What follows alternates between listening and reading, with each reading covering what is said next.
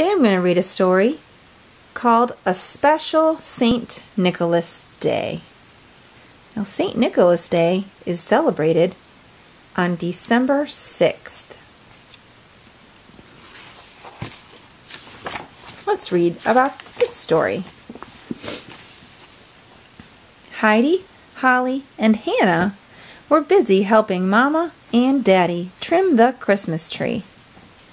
Baby Hannah's eyes were wide and taking in all of the lights and shiny ornaments.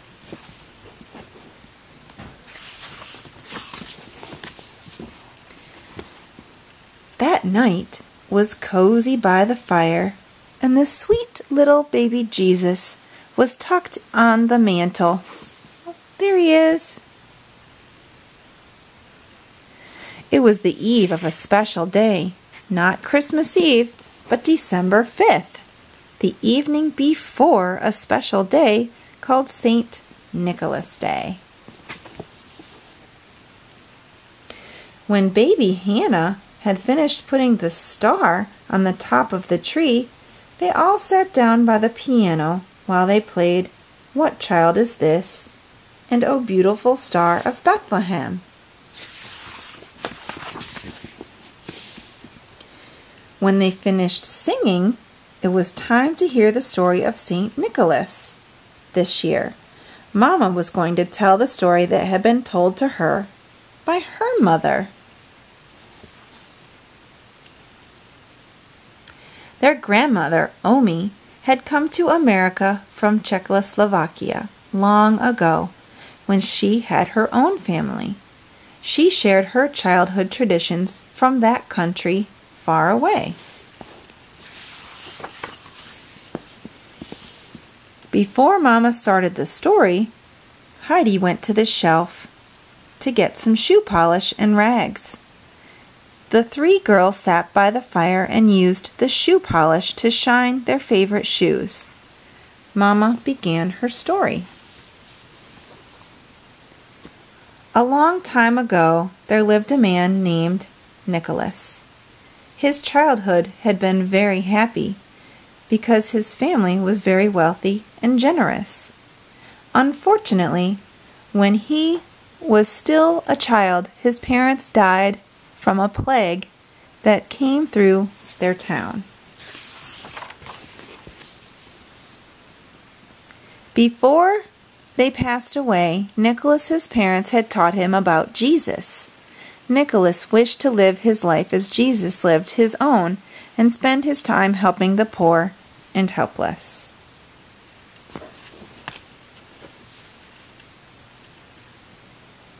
Nicholas used his family's inheritance to help the poor, needy, and those who suffered. He devoted his life to serving God and was known far and wide for his generosity. One particular day, Nicholas noticed that a poor father had 3 beautiful daughters. Back then, a father had to provide something of a great value, a dowry, to a potential husband so that a daughter could be married. Although the poor man's daughters were beautiful, they could not be married because the father had no dowry to offer a husband.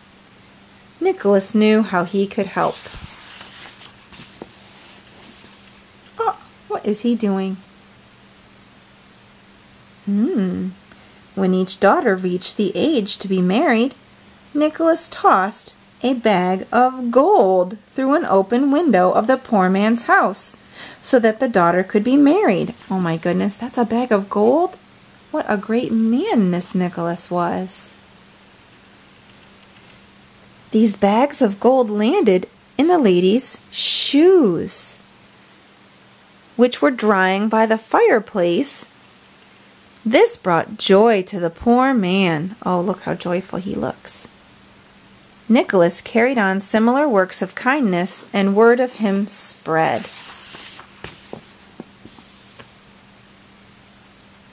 Nicholas died on December 6th, and it is celebrated as his feast day.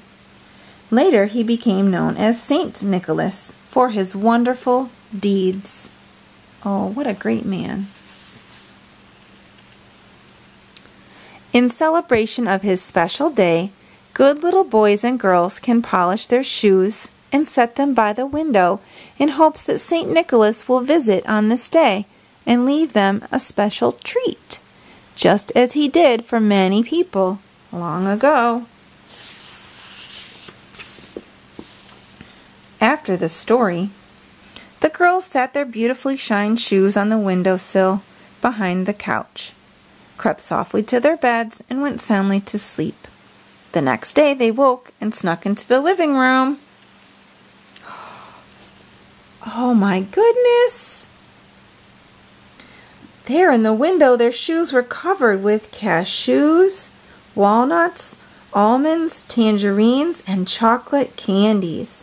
Each girl also had a special toy in their shoes. Oh, that sounds so great. Heidi had a coloring book and a new box of crayons.